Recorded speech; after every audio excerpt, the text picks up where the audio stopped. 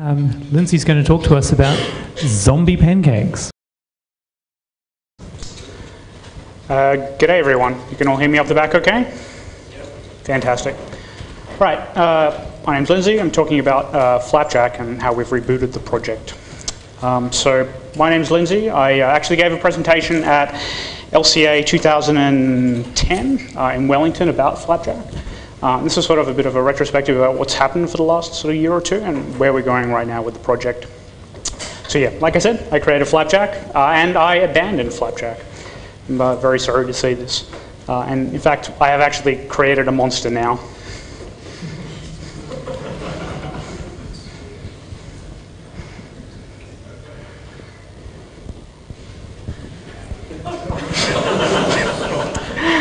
All right, what happened? How did I create this monster? Well, the biggest problem for Flapjack development was that I was the bottleneck. This is bad, you know, it's something that you don't ever want to be in an open source project, but it's unfortunately far too easy a thing to do. There were a bunch of small contributions from people other than me, but I did a pretty poor job of actually keeping those maintained. So, you know, lots of pull requests that were banking up on GitHub. And I had a couple of other projects as well. So Visage, which I've talked about a couple of times, and then I had 2 children, which I definitely consider to be projects, although not open source. So Flapjack, rest in peace, 2010. Zombification, how has it come about? What is Flapjack right now? So Flapjack is actually being used in production at the place where I work right now.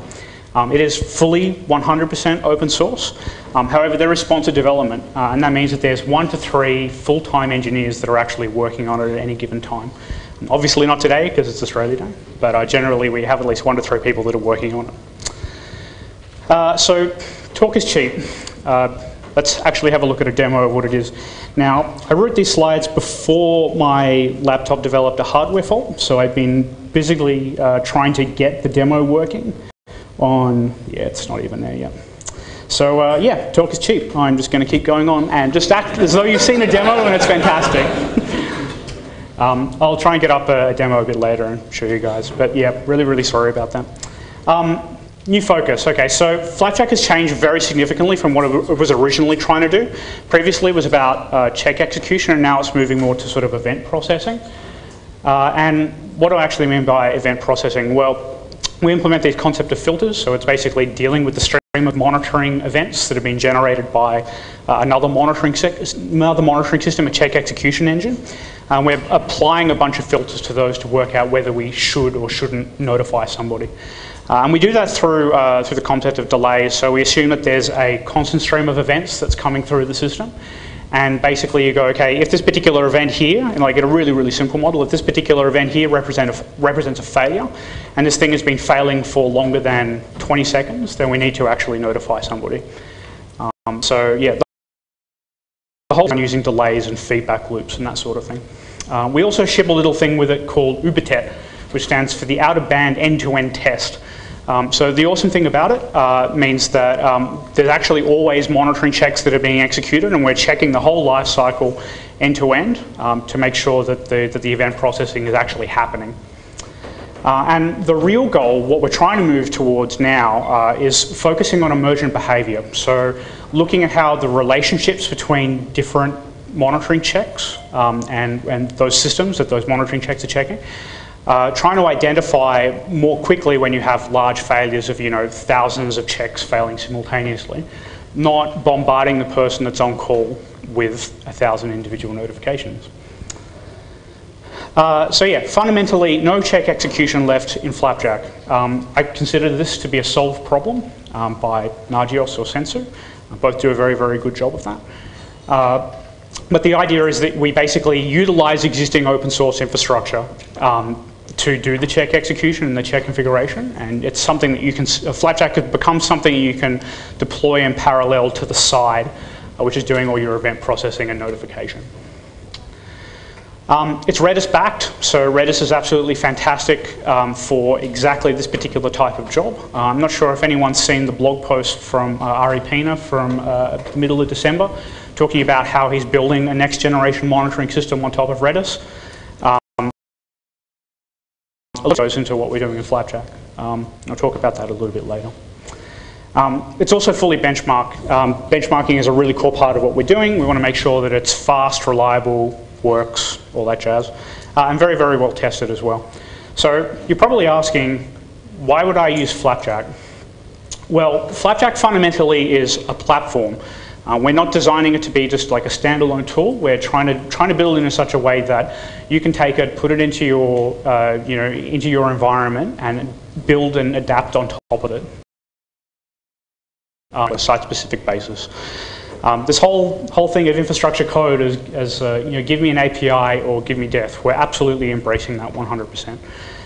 So right now there are APIs for adding context to the system, scheduling maintenance, entity history as well. So we use slightly different terminology for services and checks in the Nagios parlance. We call them entities and hosts.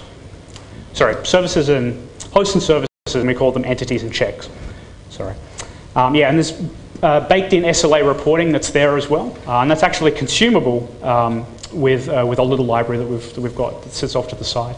I'll talk about that in a second. So plentiful notification options.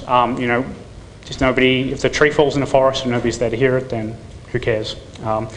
So uni and bidirectional gateways. We have this concept of a notification gateway, which is after it's gone through the series of filters in the Flapjack, what we call the Flapjack executive, it gets passed to a notification gateway, which basically works out how to actually contact the person. So we've got unidirectional gateways for email and SMS, so that basically means that it's like a read-only notification. It sends stuff out, and that's it. But then we have bidirectional gateways as well. So XMPP, which Jabber, it's fantastic. You've got a company chat room or something like that. And PagerDuty. I'm not sure if anyone here, actually, brief show of hands, who here is using PagerDuty at all? Okay, cool. Small number of people. It's definitely worth checking out. Basically, it lets you respond to monitoring alerts from your phone. It's a software as a service thing. But the cool thing about it is that the one thing that Flapjack does that no other monitoring system that I'm aware of at the moment does is that if you ACK or escalate a page through PagerDuty from your phone, it actually transfers all the way back down to Flapjack itself. Most other systems, you've got to do a double ACK. You've got to ACK once in PagerDuty and then ACK again on your monitoring system. It's designed to be multi-tenant from the ground up. So this is what I was talking before about it being a platform, something that you can easily consume and put into your environment. Again, give me an API, give me death. We've got a library that we ship with it. It's a separate project called Flapjack Diner. It does all the smart things for consuming the API. It's a standalone client. And we're actually using this in production with a bunch of our self-service systems. And the main idea with what we're trying to do in making it multi-tenant and a platform is we're trying to push a lot of the complexity to the edge. Example of complexity is authorization, right? We have a very simple authentication model, but the idea is that with Flapjack Diner, you would be able to write your own interfaces around it to do your own access controls and that sort of thing on a per-site basis. And we make it very, very easy to do that. All the code's very well tested, very well documented. So fundamentally, it means the Flapjack works very, very well standalone, but it's really, really good if you're in a service provider environment as well. Excellent documentation. So if you check out the Flapjack repository, it's now in a separate GitHub organization called Flapjack. Sound like I'm a New Zealander. So yeah, if you check out the code here, the doc directory there actually just points to the Flapjack wiki. And there's tons of documentation about developing the data structures that we use behind the scenes. Very, very solid documentation on that. We spend a lot of time speccing that up, so it's really easy to come and write your own integrations on top of it. Stuff for importing data as well, and just for debugging and using it in production. Lots of troubleshooting documentation, because like I said, we are using this in production. We really deeply, thoroughly care about documentation. In fact, so much if the documentation is bad and you don't understand how it works, then we consider that as a bug and go and file a bug. So yeah, to summarize, these are the reasons why you should really care about it. It's a platform, fantastic notifications, multi-tenant, and documentation. So where's Flapjack headed? Why are we doing all this work? So there are two features that are on the very near horizon that we're working on right at the moment, and all this development is public. We're not in the business of developing stuff behind closed doors and then foisting it upon the community that's built around Flapjack. We're making sure that we're doing all the development in public. So the two things that I'm really passionate and excited about right now are loading and notification rules. So basically, we're trying to come up with a high-level way that you can define how people can register interest in particular things based on tags. So as well. So like, I only care about this particular service in these particular hours, like business hours, I want this particular notification media. I want to be SMS'd for criticals, and I only want emails for warnings, that sort of thing. We're trying to build a very customizable framework so you can go and make those customizations in your site. And dampening as well, and that's what I was talking before about how if 1,000 or several thousands of things fail simultaneously, not sending out hundreds of alerts.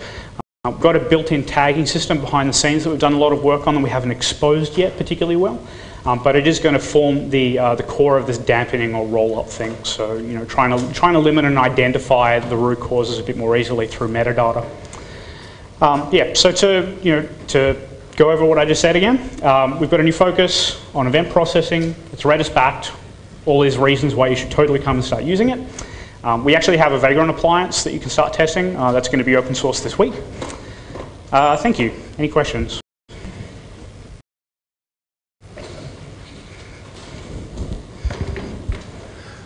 Just very quickly, Googling here. The notice about Nagios versions, is it going to get fixed? Will you work with the current versions in the near future? There is an intention to use to support the newer versions. Right now, it's sort of just what we're stuck with in production. But yeah, there's some fundamental limitations in the way that event data is emitted from Nagios that makes it a bit complicated. But it's not an intractable problem by the stretch of the imagination.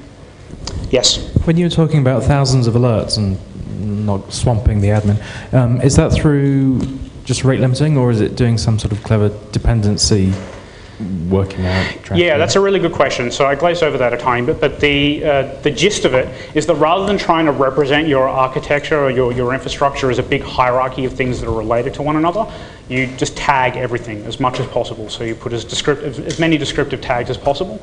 And we have triggers that are set up on counters for each tag. So it's like 80% of the things that are tagged with ESX, for example, are firing. And oh look, there's this thing here that's tagged over as being a network switch, but also share some of the same tags.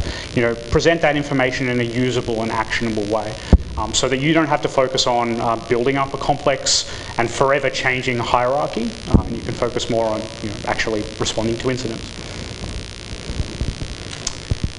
Any more questions? All right, thank you very much.